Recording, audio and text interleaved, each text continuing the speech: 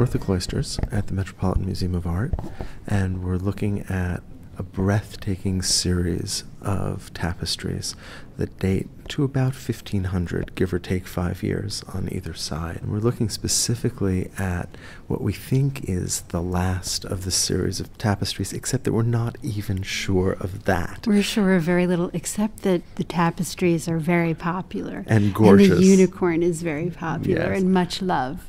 So this is the unicorn in Captivity. There have been many, many theories about the narrative, about the origin, about the patron, about the source of these tapestries, and we really know almost nothing. Yeah, it's one of those things that happens sometimes in art history where we can find lots of clues, and sometimes the clues don't add up.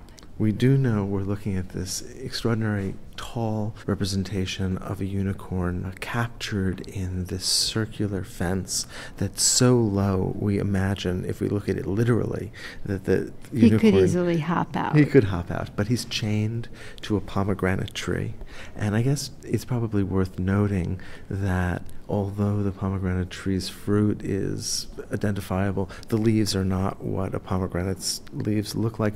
But so much of the rest of the surface of the tapestry is taken up by these careful botanical studies. And I think that we've identified nearly everything in terms of what kinds of plants. The plant life is completely identifiable in a long tradition of Northern Renaissance painting and manuscript illumination, very close attention to actual species of plants. We see that in Northern Renaissance painting like Van Eyck. But actually it's more than that here, because in the set of tapestries, the plants that are in the meadows are in fact the plants that one would find in the meadows. The plants that are by the water would be those that are water-loving, etc. The shade plants are in the forest. Mm-hmm. And so there's a real attention to that being important information to convey. But strangely, in this particular one, and in one other from the series, we're not in a real landscape at all. We have a very flat background. Very abstracted, formed really. by these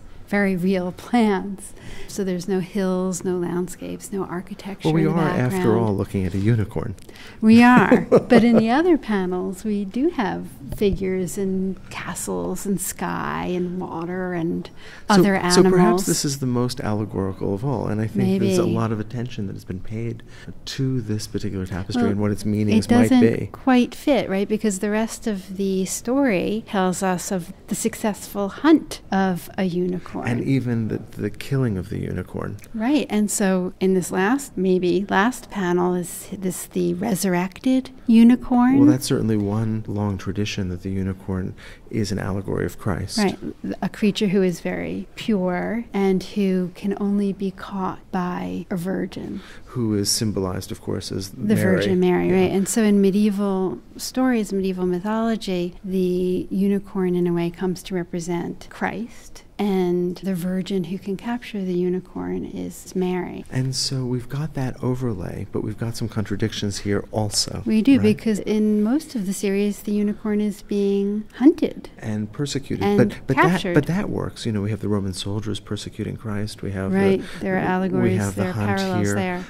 And so that works. But here we have the pomegranate tree, which is a traditional symbol of fertility. And marriage. The idea of the golden chain, often representing marriage. You know, maybe the unicorn is the betrothed. So is there a kind of a lighting of symbol here? Is there a kind of overlay of narratives? It seems like there are two traditions coming together. A tradition where the unicorn is Christ, and this is interpreted in a very Christian context, and then a very secular context of the unicorn as the beloved who is happy to be captured. So it's sort of one of those things where it's got so much meaning, and it may be that it's a 21st century search for the meaning, but maybe it never had one meaning. Maybe its meaning was always multifarious. And perhaps open. I think that's right. Of course, it would help enormously if we knew the occasion and the patrons for which this was perhaps made. We don't. A wedding. There is Who an knows? A and there's a backward E in each of the panels, each of the tapestries. There's been much scholarly disagreement as to who those are for. The tapestries themselves are gloriously rich, brightly colored, and in fact, in a recent restoration, the backing was taken off and much of the richness of the color was photographed photographed, and it's really breathtaking. Even the front of the tapestries are just glorious. And of course, tapestries would have been hung in a room that was dark, like this one, right, that we're in, and would have served as a way of insulating the room and keeping the warmth in. Yes, they were quite practical. But it's important to go up and look closely, because when you look at the flowers and the animals and really try to decode the narrative, there's a real richness that unfolds that is just the sensuality of the surface. I think that's absolutely right. And this is not only dyed wool, but it's also silk. And I think it's interesting, this idea of this creature that's imaginary, that's pure, that can't be caught. We can't see it, we can't find it. And maybe even our modern understanding. Yeah.